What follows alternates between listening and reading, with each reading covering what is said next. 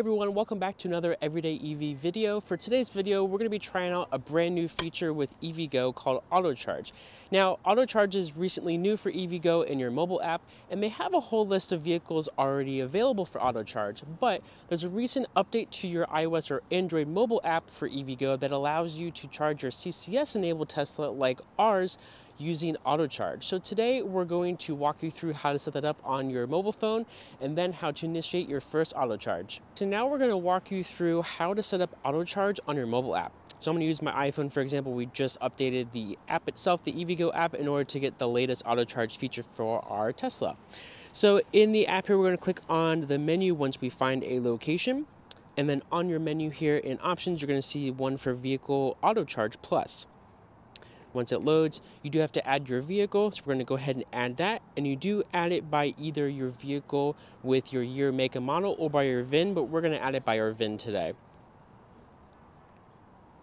What I'm going to do is I'm going to enter in the VIN manually.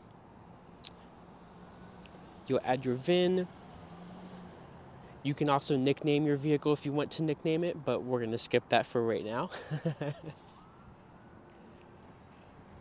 Then what's cool is, okay, now you have Autocharge Plus enrolled, and an important note is you can only use the CCS adapter for Autocharge. You cannot use the CHAdeMO adapter if you have one for your Tesla.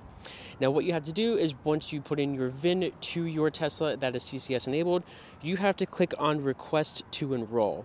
It'll ask you if you have a CCS Combo 1 adapter, your green to red adapter. You want to click Yes, I have one. And then it'll say, please plug into a CCS connector. So you can do this at home, but it'd probably be best to actually do it at an EVgo station. That way you can plug in your car right away. So what we're going to do is we're going to go ahead and select our station, and then I'll have Brandon walk you through how to plug in your Tesla. Now let's plug in our Tesla to enroll it in Autocharge. We have our green to red fast charging adapter already connected. And what the EVgo app is saying is that we want to enroll the vehicle. So we'll hit yes and enroll and start charging. It's going to tell us to please wait before plugging in. And now it says to plug it in within 60 seconds. So now we have it connected. It's starting to load, and the charger is communicating with our vehicle. And it looks like it said payment is authorized on the charger itself. So we're just waiting. And it looks like it's loading. And it's still communicating. It says connecting to the vehicle.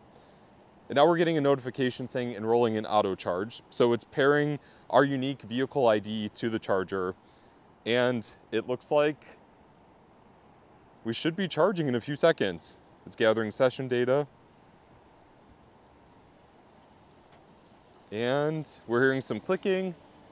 And it's saying a driving issue or a fault issue with the charger. So I guess we'll try this again, but it does look like we were enrolled successfully, which is nice. So the EVgo app is saying that we have enrolled in Autocharge successfully. However, we just had an issue with the charger, which we've had in the past, and EVgo actually fixed this location. So hopefully we are enrolled. So we're gonna test this out just by simply plugging in our vehicle. We switch connectors, and these cables are so thick.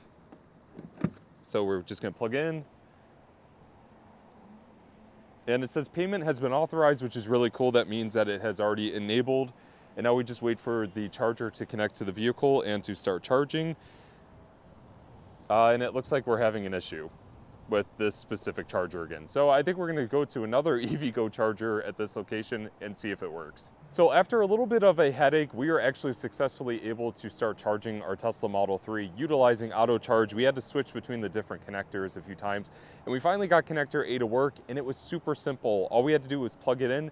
It authorized payment literally immediately, and it started connecting and communicating with the vehicle, and it started charging.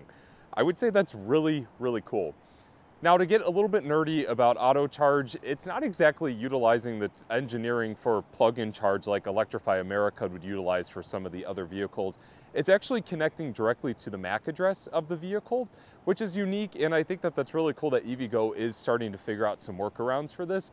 And now Autocharge will work for vehicles like the Tesla, as well as the EV6, the Hyundai Ioniq 5, the Genesis GV60, the Polestar 2, Volvo, as well as many other vehicles. So it's really cool that EVgo has created a solution like this to make charging a lot easier. So that's going to be it for today's video. We hope you guys learned a lot about the EVgo Autocharge feature, which is really nice. It's super easy to set up, and other vehicles are pretty much identical in terms of setup.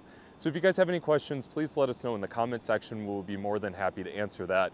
It's a really nice feature, and I definitely applaud EVgo for creating something like this. Well, anyways, make sure you like and share this video with your friends. Make sure you subscribe to the Everyday EV YouTube channel, and remember to take care, stay safe, and make every day electrifying. And we'll see you guys in the next one.